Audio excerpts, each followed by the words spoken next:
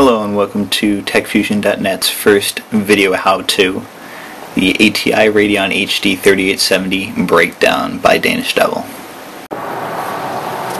Alright, first thing you're going to need is your video card, obviously. What you want to do first is you want to get a jeweler's screwdriver set, if possible, because some of these screws are really small. What you want to do first is find a real small Phillips screwdriver, something like that. And we're going to be looking at the 4 screws here for the GPU heatsink. And just be very careful not to strip these, because these screws will strip very easily, and even that screwdriver is not small enough. So let's get the smallest one that we've got here. How's that? Can't even focus on it, it's so small. Just be sure to put lots of downward pressure in. That's why I like these jeweler screwdrivers. You can put your hand right on top there and twist. And this sucker's not going to want to go. So my little trick to do is take some pliers you've got. One hand down for pressure. Grab this and twist to get the screw started, and then you should be able to pull the rest of the way. Now, don't do one screw at a time all the way, because as you can see, they've got some little springs under, and that will mess up your GPU core, because if you start on one end and then it's got all the pressure on one end of the GPU core, it could smash it, which would be very bad. So I like to do one side, maybe 1 or 2 full turns, and then switch to the other side and then do the other axis. It's much easier to get this started if you've got a pair of pliers and you use that trick, because those things are screwed on hard.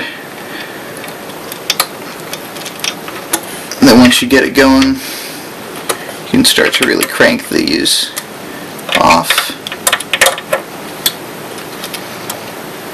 And obviously you don't want to do this with a card in the case or plugged in at all. It'll be very bad. Now I'm not sure if this card has the stock thermal paste on it or not, since I got it used in a trade, but we will see.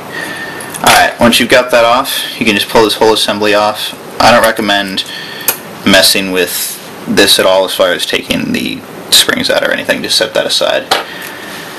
And then for most reference models, just the heatsink itself for the core is just held in by those 4 screws.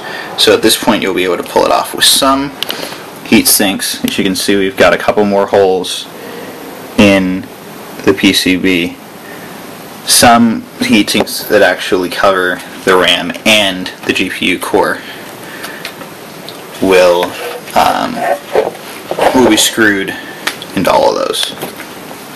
So here's what you've got so far. You've got the stock cooler removed, got the TIM there, there's the GPU core, we've got one big copper RAM sink and the sink for voltage regulators.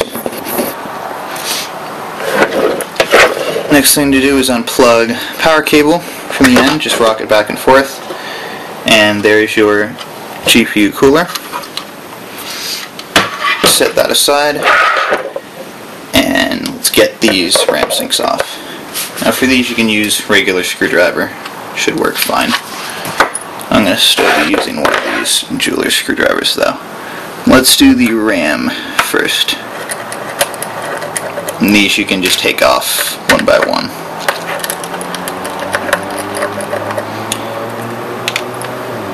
And these separate RAM sinks are usually held on by little thermal pads.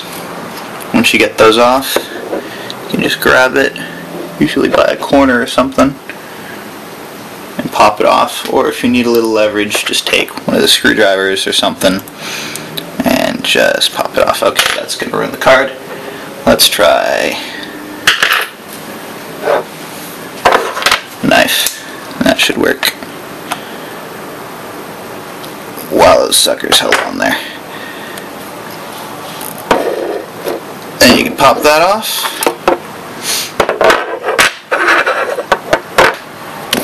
There are the thermal pads and our RAM. Set all those aside.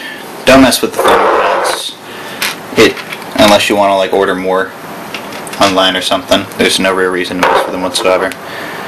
And I mean, since these are screwed onto the RAM, you could use some thermal paste for them instead if you wanted to. Just make sure it's non-conductive. So do not use Arctic Silver on this at all. Very, very bad idea with memory.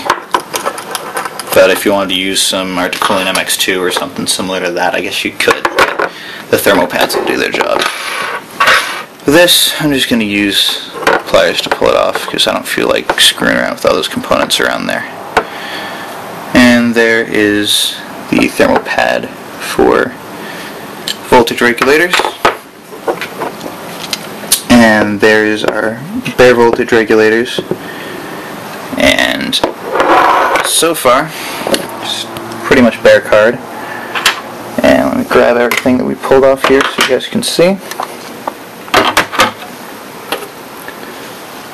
Exactly the hardware goes into this.